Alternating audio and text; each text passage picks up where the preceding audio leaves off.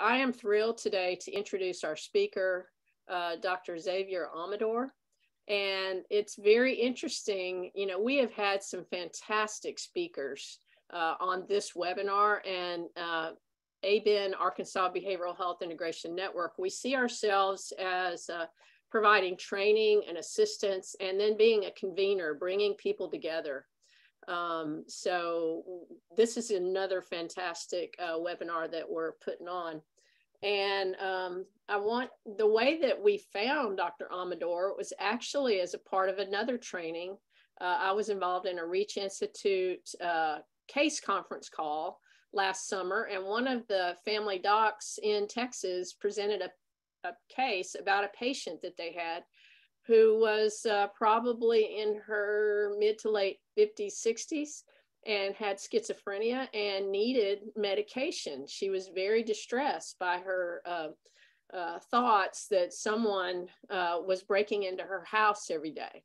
The family doc could not get the patient to take her medication and would not go to see a psychiatrist. So we were trying to help her figure out how to help this patient, who also had diabetes, and her feeling paranoid and upset was getting in the way of her taking care of herself. So we found some resources online, just looking up how to help a patient who has schizophrenia, and came across Dr. Amador's book called I'm Not Sick, I Don't Need Help. So I downloaded it, began to read, then went to his website, the LEAP Institute. And although at one point I thought, well, even though I'm a psychiatrist, I'm not treating patients now. I thought, you know, I'm not really having to deal with patients who have psychosis up to, you know, every day. But interestingly enough, over the past, I would say 6 weeks, I've had 3 phone calls from people asking me to help them. 2 were family members who had a family member with some sort of an illness that they seem to be acting out of, feeling very paranoid, and but they would not get help. They would not take medication. And another one was a similar situation as the first, a family primary care clinician who had a patient with schizophrenia who had stopped taking his medicine and stopped going to his clinic. So even though I wasn't treating, I was still having to struggle with, how do you help someone who's sick but doesn't need, who won't get help? And then the third way that Dr. Amador's information has helped me is in our Reach Institute training for family physicians to help patients with any mental illness or disorder in primary care. We train people using the LEAP technique. And this is in some ways like motivational interviewing. So I actually have a sticky note on my computer right now that says, listen, engage, empathize, educate, agree, partner, and plan. So no matter what type of work you do or what type of who you may be around, you're going to find something interesting in this presentation. So enough about me. Dr. Xavier Amador is an internationally renowned clinical psychologist, author, and leader in his field. His books, published clinical research, and worldwide speaking tours, and the extensive work in schizophrenia, bipolar, and other disorders have been translated into 30 languages. He's also the CEO of the Henry Amador Center on Anosognosia, and a family caregiver of 2 close relatives with serious mental illness. So he's got professional and personal experience that inform what he'll be saying. He is now the visiting professor of psychology at State University of New York. And over the course of 2 decades, he was the professor of psychiatry and clinical psychology at Columbia University and director of psychology at the New York State Psychiatric Institute. His expertise has been called upon by government, industry, and the broadcast and print media, where he's appeared on numerous CNN, ABC, NBC, Fox, a whole paragraph of media. He is also the founder of the LEAP Institute, and we can share the website. And we are thrilled and appreciate you coming to speak to us today, Dr. Amador. And I will turn it over to you. Okay, thanks so much. I'm glad we found each other. And it's nice to be in Arkansas, even though I'm doing it virtually. If my camera turns off, I'm not hiding from you. I've got camera problems. And if I'm looking over here, I'm not checking emails. I'm looking at your faces, at least those who have their cameras on. Anyway, good morning, everyone. I'm going to be talking about patients who often say there's nothing wrong with them. I'm not sick. They don't want any of the help that we're offering. And I'm going to tell you in just a moment where I first heard this phrase, I'm not sick, I don't need help. But the focus of what I'm going to talk about this morning is what's the nature of the problem? Why is it that so many patients with schizophrenia, schizoaffective, bipolar disorder, and those are the disorders I'm going to be focusing on, although what I'm going to talk about is relevant to others, but primarily on those that schizophrenia spectrum, bipolar spectrum. Why do so many believe there's nothing amiss, there's nothing wrong, that they don't have a psychiatric disorder? So I'm going to be talking about that, and I'm going to introduce the LEAP method that you just heard about, which is based in part on motivational interviewing, Rogers client-centered therapy, and also cognitive behavioral therapy. And I'll talk a little bit more about that. But let me start where I started, and really the impact of poor insight on relationships, and as well as clinical course. This is a picture of my brother, Henry. Our nonprofit is named after Henry Amador. And he's looking in the window. I'm the little guy driving the car. And this picture was taken in Cincinnati, Ohio at I was going to say the turn of the century. No, in the 1960s, in the early 1960s. And we were refugees from Cuba. We landed in Ohio. Our father had been killed in the revolution. My mother was really distraught and suffering from depression.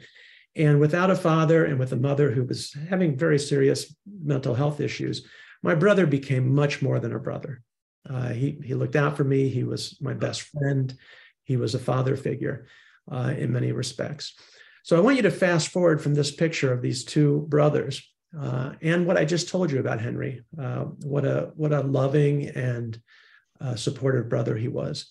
And fast forward in your mind's eye, about 20 years later, I'm in New York studying psychology. Henry had sort of slowly slid into isolation, really a lot of the negative symptoms of schizophrenia. We didn't know it at the time.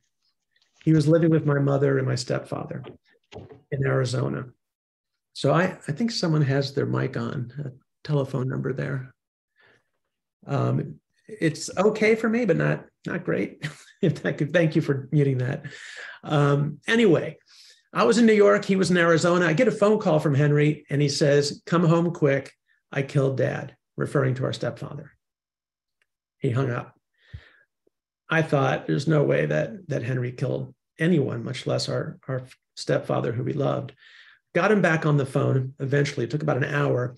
And he proceeded to tell me, describe really delusions that he had been playing the guitar while our father was out jogging, and the music had been transmitted into his head and caused him to trip and fall. Well, that's not how he died. He died from a heart attack. And I flew home to Arizona, and my siblings, pointed at me and kind of elected me to quote, deal with Henry. So I went and I talked to my brother, and I said there's something really wrong. He was hearing voices.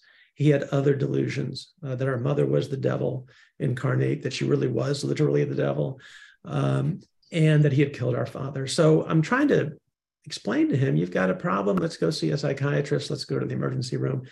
He wanted nothing to do with it. He said, I'm not sick. I don't need help. He said, you're the crazy one, not me. I wonder how many of you have had that accusation from patients, or if you're a family member like myself, from your loved one. Took me a week to get him in the hospital, and I bet most of you can guess how I got him in the hospital. I had to call the police. So they came. It actually went really well. This was back in 1981, before we had crisis intervention team trained police officers, but it went really well. These officers were compassionate and understood mental illness. My brother goes to the hospital, gets well. I remember hearing about the medication he was on, haloperidol, going to the medical school library and looking it up and thinking, this is a miracle drug. He wasn't hearing voices. The delusions were largely gone. And it seemed to really work well for him. So he was there a month. if you can believe it. We had month-long hospitalizations back in the early 80s. And he got better, as I said. And we're at a discharge meeting, and it's explained to him, he's educated about his schizophrenia. He's educated about the medication. He's told he'll have to stay on it for the rest of his life if he wants to, function. And my brother says, okay. He nods. I understand. We get home, we have dinner. I'm doing the dishes, and I throw some garbage in the trash bin under the sink. And what do you think I find? His bottle of what I considered to be a miracle drug at the time. I was young. And I took the bottle out of the trash, and I knocked on his door, and I said, hey, what's going on? And sort of brandishing this little pill bottle. And he said, there's nothing wrong with me. I don't need medication. And I said, well, just a few hours ago, you said that you understood that you had schizophrenia and you take the medication. He said, well, that was then, this is now. That started a 7-year period where our relationship looked like this. Henry running away from me, running away from psychiatrists, nurses, social workers, psychologists, running away from police at times. About 4 hospitalizations a year for 7 years, nearly 30 hospitalizations, many of them involuntary. No work, no friendships, no girlfriend. His life really had dramatically changed from what it had been like before. During the same time, I was being trained to be actually a psychologist, and I had a patient just like my brother, and I was getting nowhere with her. It was an acute inpatient psychiatric treatment, and I tried to convince her and to educate her, and I was being met by what I then called resistance. Today, I call it something else, but a lot of resistance. And I went and I talked to my supervisor about it. And as I'm telling him about my conversation with this patient, he says, hold on, stop. Just stop talking. So I stopped talking. He says, no, what I mean is stop talking to her. You're talking at her. Start listening. What are her goals? What does she want? So this is pretty fundamental stuff, right? But I went back out and I said, I apologize for not listening to her. Tell me what you want. And she had 2 goals: get out of the hospital and convince her mother to stop calling the crisis team on her. So we worked on those goals, and it went really well. She accepted treatment. She worked with me in the outpatient clinic. Her mother ended up coming to family meetings. We came up with a protocol where she wouldn't call the police or the crisis team on her daughter if her daughter did certain things. So long story short is I had an epiphany that the way I'd been dealing with my brother was confrontation, trying to educate him, and thinking he was being stubborn. He was being difficult. He was being immature and irresponsible. He thought I was being a bully. Yeah, and frankly, that's the nature of our relationship that this picture depicts. So I apologized to Henry. I said, I'm really sorry for all the times I told you were mentally ill. I'm sorry for all the times I told you needed to take psychiatric medication. And I promise I'll never do it again. And then we started talking about what he wanted and what he needed. I kept that promise, by the way. I never told my brother he had schizophrenia again from 1981 till the day he died. I never told him he needed to take psychiatric medication. But within 6 months of that conversation, with a renewed relationship that looked like this, that's me on the left with the Jerry Seinfeld haircut, that's Henry on the right. And look how we're holding each other and smiling at each other. Not only did our relationship get renewed, but he accepted treatment. And for the rest of his life, and he didn't die from his illness, the rest of his life, he accepted a long-acting injectable medication. Never, this is really important, and I'm going to talk about some research in just a moment. He never understood, he never believed he had a mental illness of any kind. And yet he took an antipsychotic medication for nearly 20 years, for the rest of his life. So I want to talk about the nature of the problem he had and the nature of the solution that I stumbled upon working with that patient. But first, let's just take a moment to talk about how mental illness is covered in the media. Stories of crimes get a lot of attention and very few stories of recovery. This is a story I'd like to highlight. This is Margaret Mary Ray, and I'm betting none of you know who that is.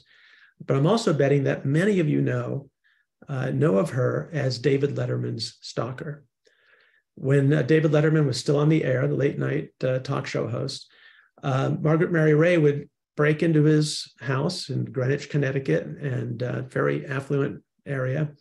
And he'd come home from the studio from New York City, and she'd be there on the couch watching TV. He'd go up to the phone and call 911. She got arrested. She got time in jail. She never ended up in treatment because she did not understand she had mental illness. Now, she ultimately died from her illness, not like my brother. And when I talk about someone dying from their illness, I'm typically talking about suicide. And I'd invite you to think about how you talk about suicide in the context of persons with serious mental illness, brain disorders. The decision to end your life through suicide is not a knowing and voluntary decision. It's a consequence of brain dysfunction. So I prefer to say, it's an odd phrase to use, but I prefer the phrase, a person dies from suicide. Mortality rate by suicide is about 10%. 1 out of 10 patients with schizophrenia, schizoaffective, or bipolar disorder end up dying from suicide. So we're dealing with very high mortality rates. Among the biggest predictors, not being in treatment. Denial of illness, it's in quotes for a reason. Would you agree with me? Denial impairs the patient's common sense judgment about the need for treatment and services. Would you agree? Just raise your hand, virtual hand or your real hand if you agree with that. Okay, I'm seeing hands go up. Not seeing any virtual. I'm seeing some virtual hands. Great, thank you. I disagree. If I take my brother Henry's perspective, if I take the perspective of Margaret Mary Ray, whose story I just shared with you, or roughly 6 million Americans with serious mental illness who do not believe they have a mental illness, if I take their perspective, it's common sense to refuse treatment. It's common sense. Let me bring this point home. How many of you, raise your hand, would inject yourselves with insulin, knowing for certain you do not have diabetes? Let's see if I see any hands go up. Inject yourself with insulin knowing you do not have diabetes. Not seeing any hands go up, right? Why wouldn't you? Because it could hurt you. It could even kill you. And I've certainly heard this from many patients with serious mental illness. The medication you're trying to give me is causing symptoms. I'm not talking about side effects, by the way, is poison, et cetera. But are we dealing with denial? What we're typically dealing with, and I'm going to review the research real soon, is anosognosia. It's a tongue twister, and I'm sorry for that. I didn't come up with the phrase. It was coined by the Hungarian neurologist working in France with Charcot, for those of you who know about psychoanalysis history. And Babinski, his name, well, you probably know the Babinski reflex in newborns, same neurologist. He described patients with paralysis, for example, hemiparesis, following stroke, one side of their body paralyzed, who did not know they were paralyzed. I've actually evaluated patients in a neurology ward I worked on for a year with anosognosia for their neurological deficits. It's a very profound unawareness of illness. If you want to pronounce it, this is a little trick I used, rather than the phonetic spelling, which always confuses me. Anosognosia, anosognosia. And I'd encourage you to learn how to pronounce this. If you come away from this seminar today, this morning, believing that what we're encountering is anosognosia when patients say, I'm not sick, I don't need help. If you believe that, then it's very useful to be able to talk about this.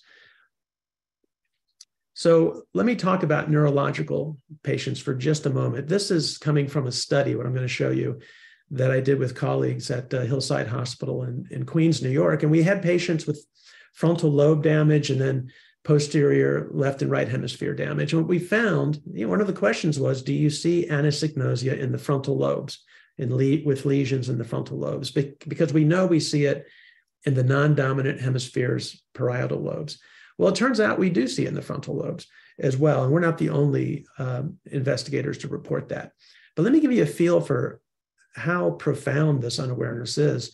This is a standard part of a neuropsychological test battery. You ask the patient to draw the clock and to indicate the correct time. Now, as part of our study, we asked the patients to rate how likely the copy would be good. Scale of 1 to 7. 7 is an excellent copy. 1 is a terrible copy. This particular patient I'm going to show you said 7. I'll have no problem doing this. No problem at all. This is the clock he drew. Lesions in the frontal lobe, construction apraxia. He had a neurocognitive neurological deficit, and he didn't know it because I asked him, how did you do on a scale of 1 to 7? He said 7, perfect copy.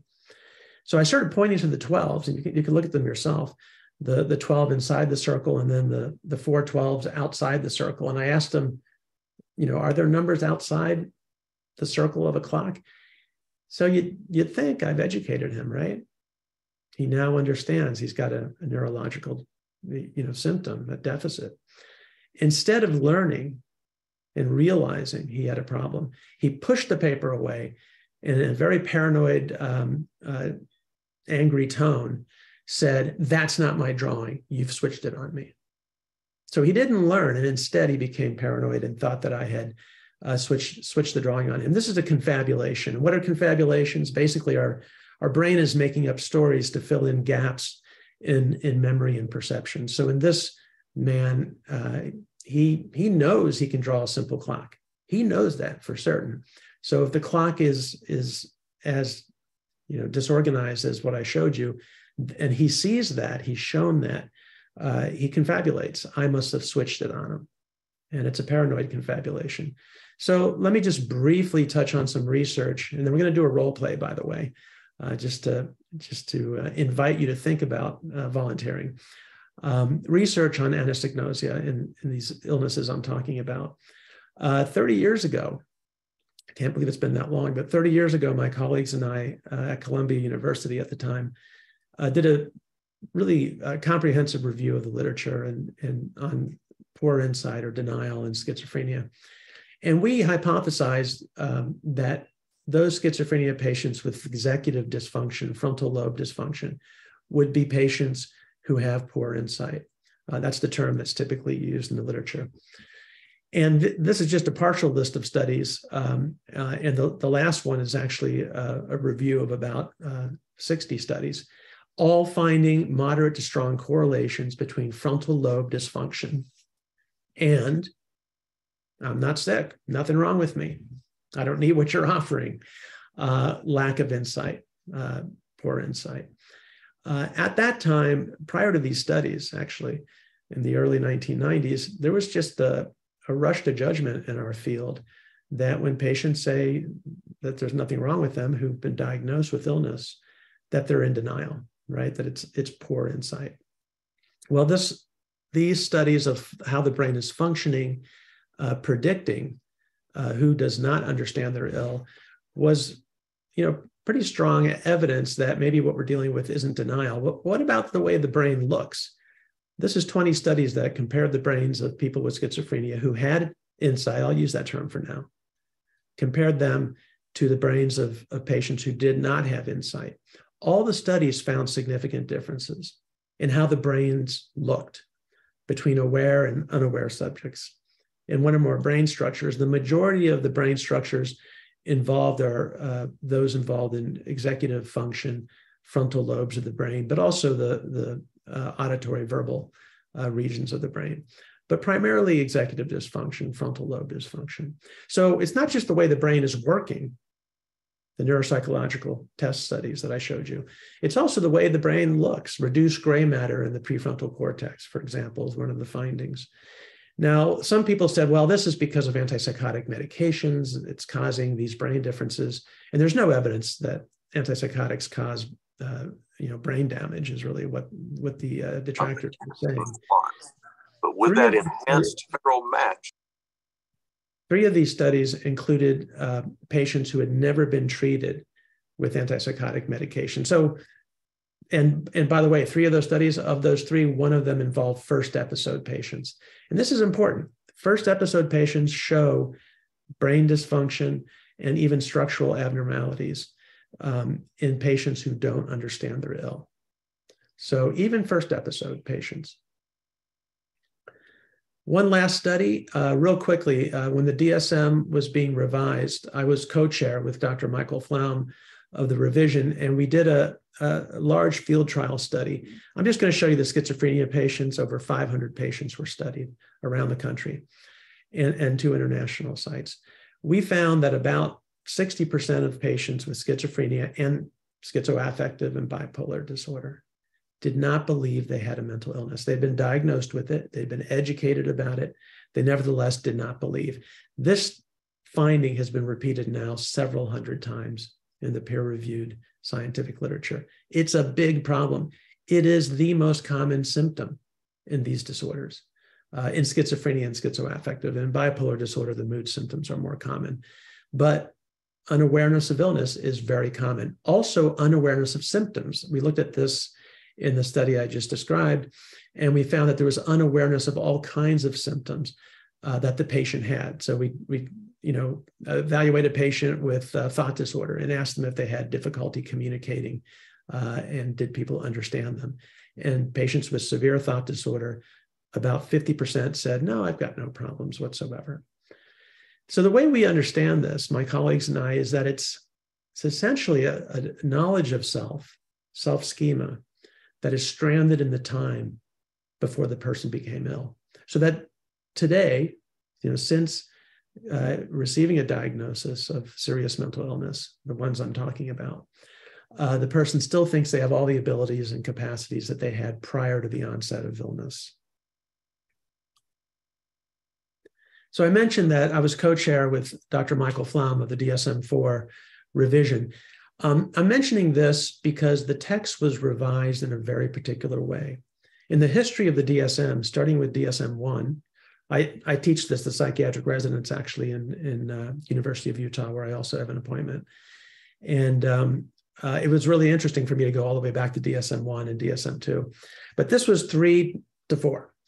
TR means the text was revised looking at the scientific literature and doing a peer review process. So we were essentially journal editors. And what did this group of experts who reviewed the literature obtain consensus about? The following language: a majority of individuals with schizophrenia have poor insight regarding the fact that they're ill. Evidence suggests that poor insight is a manifestation of the illness, not a coping strategy. So it's a symptom, not denial. It may be comparable to the lack of awareness of neurological deficits seen in stroke, termed anosognosia. So this may surprise a lot of you, but 22 years ago in the DSM, this was published in 2000, experts in the field were already talking about, and this is not just me and Dr. Flom, these were peer-reviewed, basically an editorial board, were noting that this looks a lot like anosognosia, what we're seeing in schizophrenia patients. This symptom, it's been called a symptom for 2 decades now, in our authoritative manual on psychiatric diagnosis. This symptom predisposes the individual to noncompliance with treatment. It also predicts higher relapse rates, increased number of involuntary hospitalizations. Big surprise. Just like my brother, he didn't want to go to the hospital. Nothing's wrong with him. I had to do an involuntary hospitalization. This symptom of poor insight or anosognosia also predicts poor psychosocial functioning and a poor course of illness. No surprises here. If you don't believe you're ill, you're not going to take a pill. You're not going to take a shot. Unless you encounter someone who's going to work with you on your goals and in a very particular way I'm going to review. What about today? That's history, right? Although I still have a DSM-IV TR on my desk because it's about a $200 book. And also it's the only peer-reviewed text. The actual DSM, didn't know I was going to use this prompt. The diagnostic criteria is about this much in the DSM. All the diagnostic criteria. What's all this? This is information on sex differences, differences in age of onset, associated features, and here's the DSM-5 TR. Now, the text was revised not using the same peer review process that we used 22 years ago, but it still was revised to try and capture what the current research is indicating. So today, our authoritative diagnostic manual, says unawareness of illness, not poor insight. The neutral term is unawareness of illness. And by neutral, I mean when you say poor insight, you're inferring that it's denial. So unawareness of illness is typically a symptom of schizophrenia itself, typically a symptom, majority of patients. It's a symptom of the illness, not denial. It's not a coping strategy. It is comparable to the lack of awareness of neurological deficits following all kinds of brain damage, not just stroke. And the term is anosognosia. Hopefully you said that out loud so you can practice if you don't know how to say it. This symptom includes unawareness of the other signs and symptoms like hallucinations, thought disorder, flat affect. So it includes unawareness of symptoms and may be present through the entire course of schizophrenia. Anosognosia is also common in schizoaffective disorder, and there's other research on bipolar disorder, finding it very, very common. This symptom is the most common predictor of non-adherence to treatment, the most common predictor. Let me get my camera back on. And it predicts all the other things that the DSM-4 talked about. Higher relapse rates, big surprise. If you don't think you're ill, why would you take medication? Increased number of involuntary treatments, poor psychosocial functioning. And there's one new domain that this symptom of anosognosia predicts, which is aggression, which is not too surprising. My brother, when we were struggling for those 7 years, where I was trying to educate him, and from his perspective, I was bullying him, he would get really angry. And frankly, I got really angry as a family member, as a loved one. I was very frustrated with him. And that sometimes devolved into being angry. So let's take a moment, since we were just talking about anosognosia being the top predictor of non-adherence to treatment. Let's talk about the problem with oral antipsychotic medications. People either refuse them, like my brother, or they stop taking them without telling anyone. So in an inpatient unit, for example, somebody will cheat the meds. Once they're outpatient, my brother didn't tell anybody he was stopping medication. He just stopped it. He threw it in the garbage. That's a very, very common story that I'm sure many of you have experienced firsthand when patients relapse. What's the research show? This is one of many studies. Between 50 and 75% of patients with schizophrenia don't take medication at all, or they just take partial, some of the medication, subtherapeutic doses. This longitudinal study, also by Sam Keith and John Kane, found that within 7 to 10 days of starting antipsychotic medication with patients in this study sample, 25% were off within just a week and a half, 25%. 50% were off after only a year, and 75% were off after 2 years. So non-adherence, non-engagement in treatment is a huge problem in schizophrenia. We see the same rates in schizoaffective and bipolar disorder. In the interest of time and getting to the main teaching points I'd like to get to, I'm not showing you all that data on schizoaffective and bipolar disorder. I'm asking you to take my word for it for now. So what treatment should we offer since oral antipsychotic medications have such an abysmal adherence rate? Well, there's research on that. Long-acting injectable treatments are superior when it comes to adherence. This is one study, again, by Sam Keith and John Kane. They found, like everybody finds, about half of patients in the study stopped taking medication compared to only 17% on long-acting injections. So let's flip those numbers around. 50%, only 50% who are taking oral medications stayed on their oral medications, whereas 83% on the long-acting injectables stayed on the medication. Now, why is that? It's common sense. If the person is taking oral medication and they don't understand they're ill, every time they've got those capsules or pills in their hand and they move them to their mouth, they have to fight the resistance that they naturally, understandably feel. There's nothing wrong with me. I don't need this medication. And so eventually, doses are going to be missed. Eventually, the person is going to, in many instances, throw the medication away. because every day, sometimes twice a day, sometimes 3 times a day, they have to fight. Well, I asked you if you'd inject yourself with insulin, right? That's what it's like for somebody who has anosognosia for mental illness. I don't need this. It could hurt me.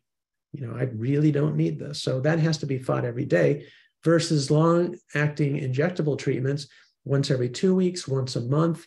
There's a formulation that comes once every 3 months. And in the pipeline is a once a year injection. And intuitively, it makes a lot of sense. When someone misses an appointment for an injection, it's a smoke detector. If the person misses an appointment, we can hear about it, especially if we're the provider. And we can then use our relationship to engage the person in making a new appointment and getting the medication. It's not their medication from their perspective. It's the medication. It's my medication, frankly, that I'm trying to offer them. It also reduces tension, long-acting injectables. If you're asking patients on an outpatient basis, so how's it going, the medication? Have you been taking it? I'm putting the person with anosognosia for their mental illness in a very difficult position, because if they've stopped taking the medication, they have to lie to me. They often will lie to me, understandably. And I don't think that's a nefarious lie. I think it's a white lie. Like, yes, I am taking the medication. And just the act of having to ask the question creates tension. With long-acting injectables, the person's in treatment. You know it already. You don't even have to ask. You can ask about side effects, of course, but you don't have to ask, is the person taking the medication? So it reduces tension. And as I said a moment ago, when the person misses an appointment for the injection of the medication, you can use your relationship and interventions like the LEAP approach, which I'm going to introduce you to discuss the person's reluctance to keep an appointment. And we have data on that. When using LEAP, you actually can pretty reliably increase the likelihood that the person will make a new appointment. So awareness of illness and treatment adherence, well, awareness of being ill, typically called insight, is among the top 2 predictors of long-term medication adherence. You got that from the DSM. What do you think the second top predictor is? Most people say experience of side effects. It turns out that negative experiences with side effects do not predict who will refuse treatment, which surprised me when I reviewed the literature and saw that, because my patients complain to me about side effects and tell me that's why they don't want to take the medication. I think actually what is going on in that instance oftentimes is that my patients are telling me what they know I'm willing to listen to. I'm not willing, well, I am today, but I didn't used to be willing to listen to the person say, there's nothing wrong with me, I don't need your help, right? So instead they'll talk to me about something that I'm talking about, which are the side effects. It turns out the other top predictor comes from research on the therapeutic alliance. And it's a particular alliance. It's a relationship with someone who listens to you without judgment. So when my patient says to me, I'm not mentally ill, I don't need this treatment you're offering me, I don't try to educate them. I reflectively listen. So what you're telling me is you're not ill. You don't need treatment, right? Did I get that right? I check in with the person to see if they felt heard. I don't assume that I've heard them. I ask them. And I respect their point of view. Again, that would entail not trying to educate the person and convince them they're wrong. So non-judgmental, respectful communication. Somebody talks about the alien transmitter in their brain. Well, tell me more about that. Rather than suggest that maybe this is in their mind, this is not true. And the person that is non-judgmentally listening and respectfully communicating would like to see you try treatment. Notice the phrasing. The phrasing is telling you that you need treatment. It's that they'd like you to try treatment, to give it a chance. And what for? Well, all kinds of things like sleep, anxiety. These are things that are non-controversial for patients with anosognosia. So let me summarize. What do we know about anosognosia for illness and acceptance of treatment? We don't win on the strength of our argument. our attempts to educate the person that they're mentally ill. We do win on the strength of our relationship, a non-judgmental, respectful relationship. And that means even the irrational and delusional beliefs, even the anosognosia beliefs. We respect that, we don't judge it. So summarizing, anosognosia, what's typically called poor insight, into having a serious mental illness is typically a neurocognitive symptom of these disorders. It is not denial. It tends to be stable over time. I didn't review that research, but it's quite interesting. Even when successfully treated, like my brother, the symptom of anosognosia tends to persist over time, just like some of the negative symptoms in schizophrenia. So my brother never believed he had mental illness, but he stayed in treatment. So the key here isn't convincing the person they have mental illness. The key to unlocking engagement and treatment is building this respectful, non-judgmental relationship where you also do have an opinion. You like the person to try treatment. Top predictor of treatment refusal and dropouts. Predictive of higher number of hospitalizations and other negative outcomes. This is what I reviewed in the DSM-4 and the DSM-5 TRs. And it's a common barrier to creating a working alliance, right? I used to call my patients with poor insight, or what I used to think was denial, and today I know is anosognosia. I used to call them the difficult patient, the difficult patient. Today I understand that person as being stuck between a rock and a hard place. They know they're not ill. Their family and everyone around them, even police officers sometimes, doctors, et cetera, are telling them they're sick, they're ill, they need help. And they know with certainty they're not. So that's going to create a big barrier to creating an alliance. So when talking about anosognosia, how we talk about it really matters because it reflects how we think about it. So I would encourage you not to say that she does not accept she has mental illness, as if it's a choice, right? Refuses to acknowledge, as if it's a purposeful, intentional act of stubbornness, right? Denies he has mental illness, doesn't admit she has mental illness, as if she knows, and it's like admitting to a crime. It's not about someone not admitting to having a mental illness or won't admit. I was giving a talk and reviewing much of the same information I just shared with you. And this was in Florida for some reason, I remember that. And a woman gets up and she's brandishing my book and she says, "This book is great. It got me my relationship with my brother." You know, I was doing Q&A. It got me my relationship with my son back. Actually, she was talking about her son. And then she slaps it into her other hand and she says, "But it doesn't work." And everybody laughs. And I said, "Okay, what are you talking about?" And she said, "He refuses to admit he has a mental illness." And everybody in the room started to laugh. And I said, "Well, let's not laugh at her. Why are you laughing? Let's explain it." And as a group, like a chorus, they all said, "Anosognosia." So even though she had read about it, even though she had learned how to use LEAP, she really didn't understand yet, because of the way she was talking about it, that this is a deficit, this is a symptom. It's not her son refusing to admit something he knows. So how do we talk about it? Cannot comprehend she has an illness. He's unaware he has mental illness. Unable to see or understand. So unaware, can't comprehend, unable to see or understand. This language reflects the nature of the symptom of anosognosia. And ideally, you'd be saying has anosognosia for mental illness. I do a lot of consultations with families, and we do a consultation intake form, and we ask for medical records. And I just saw recently a young man diagnosed with schizophrenia with anosognosia. It's not technically a subtype yet. We're actually at our nonprofit working on that with the ICD, the International Classification of Diseases. Making it a subtype there will trickle down to the DSM. But it's not a subtype, but this psychiatrist who was familiar with the research in anosognosia decided to diagnose the symptom, which is a legitimate thing to do. So I've been talking a lot about the research, what's in our DSMs, et cetera. I need a volunteer so that you have a sense of what this feels like. And to be a volunteer, I'd like you to have a camera and be able to turn it on if it's not on, and be married and working. So you have a job actively right now. You're not retired or unemployed. And there's reasons for that that'll become apparent. And you are married.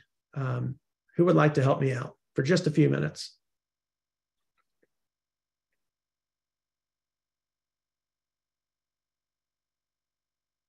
I can do it. Okay. Do you know this role play, Patty? I have actually, yeah, I've seen it. Okay. So better not to. Well, do you think you can answer honestly what you would do? Not play someone you're not. No, I don't think I can. I know it. Okay, I see somebody else. All Sarah? right, Sarah. Fantastic. How you doing today, Sarah?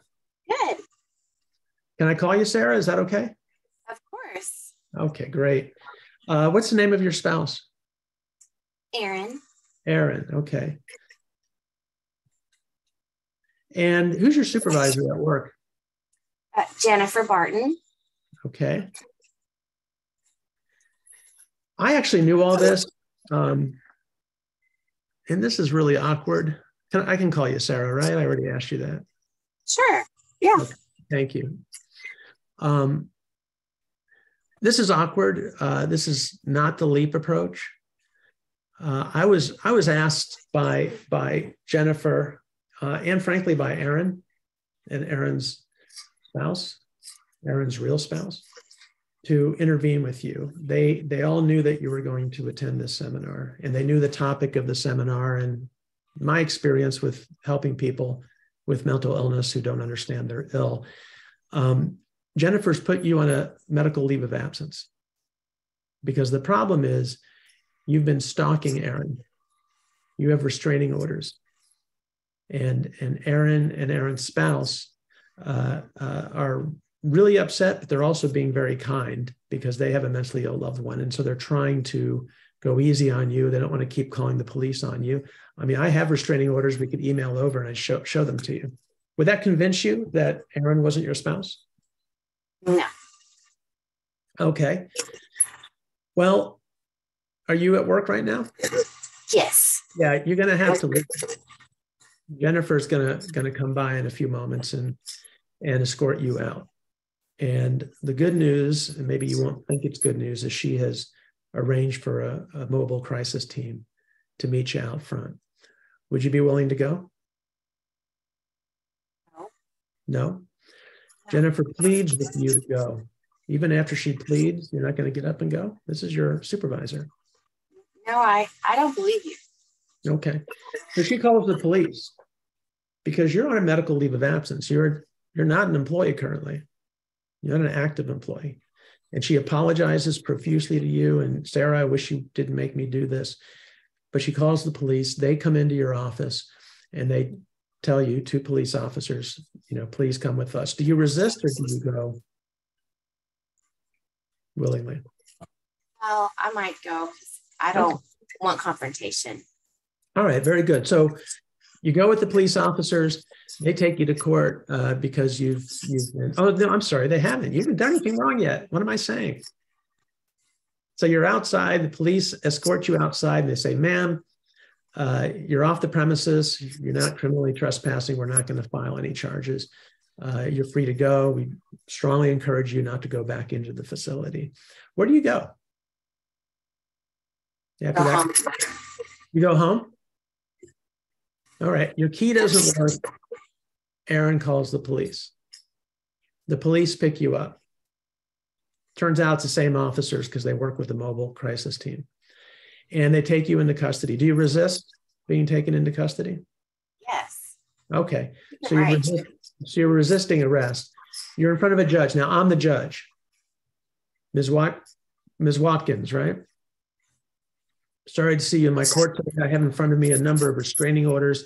You violated another one by showing up at Aaron's house as a person who you believe to be your spouse. You've also criminally trespassed, violated a restraining order, as I just said, and you resisted arrest. So I've got 3 charges. we can go to trial. Or because this is a mental health diversion court, you can go get treatment. We have a pre-trial intervention program, social workers in the back of the courtroom. Go get treatment. And in 6 months, if you stay in treatment and the reports I get from your doctor are positive, you can expunge these charges. What do you want to do? Go to trial or go on to treatment? Well, I don't believe you, but I would definitely go to treatment because that sounds easier and better for me. Okay. Ma'am, I'm really glad to hear you say that. This case is adjourned for 6 months. I wish you the best of luck. That's what the judge tells you. You go to the back of the courtroom, a social worker meets you, get into a van, and she drives you to the hospital, the psychiatric emergency room. You get evaluated. The psychiatrist says, I'd like to offer you admission to our psychiatric unit upstairs. Now, you're not a danger to yourself or others. You're not talking about harming anyone or suicide. Would you like to go? I can't keep you against your will, but I'd encourage you to go upstairs and get admitted to the psych ward. What do you want to do, ma'am? Do I have to? Nope, I just explained you do not. You're not a danger to self or others. No, I don't want to be in there.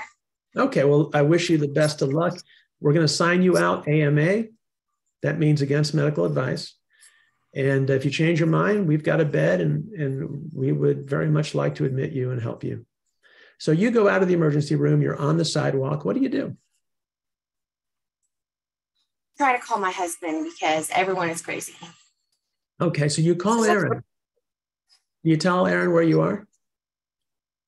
He calls the police. Why? Because you violated the restraining order by calling him. You're back in front of the judge, you get the same choices. This goes on for an entire year. You can't see Aaron. Every time you communicate with Aaron, even a text, you get caught up in the criminal justice system. You're offered treatment. You're offered diversion. Maybe you decide to go on trial, I don't know, and get probation, which is the probation will require that you be in treatment. All right. Do you think after a year you finally understand Aaron was not your husband? A year of those experiences, never seeing him. No, I think everyone is crazy and I'm right. Okay. What about 5 years? Do you have children together? No, but fur babies. Okay. Fur babies. So you don't get to see your fur babies either. And you don't see Aaron for 5 years. Every time you try, and you haven't been able to go back to work, Jennifer won't let you come back because you haven't been in treatment, and she's concerned about the appearance of having an employee who's stalking somebody, just like Margaret Mary Ray stalked David Letterman. There you are, stalking Aaron. Do you think after 5 years you finally understand you had a mental illness? This was a delusion.